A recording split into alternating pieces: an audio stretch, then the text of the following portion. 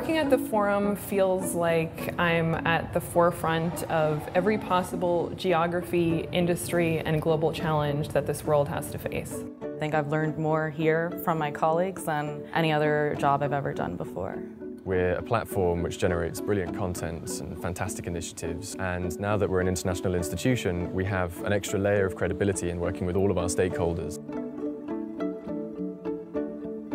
I don't think it's for everyone, actually, and it is incredibly fast-paced.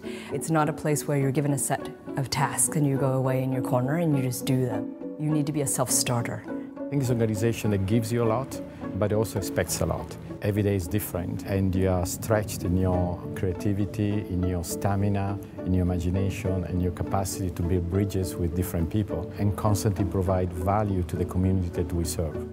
Wherever you are in your career, the Forum offers a tremendous opportunity to develop in ways that really will put you ahead of the curve.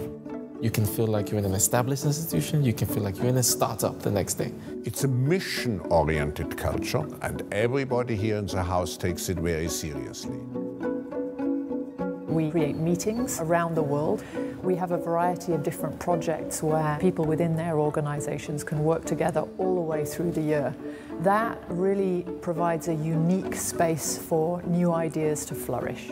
The Forum is built on collaboration externally and internally, and being immersed in that type of environment and that culture changes you professionally, of course, but it also changes you personally as a leader.